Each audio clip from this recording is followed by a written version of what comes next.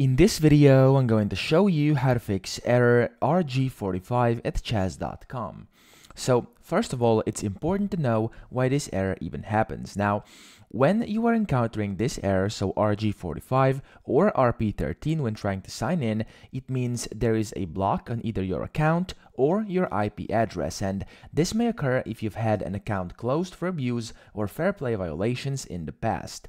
Now, if you're experiencing this error, the only thing you can do to actually resolve it is to contact their support team and provide your IP address you're trying to connect from alongside with your username of past accounts, and then they will essentially investigate the issue and assist you in resolving it. So the way you do this is by going to chess.com over here, and then at the very bottom you can see support, so you want to click on support.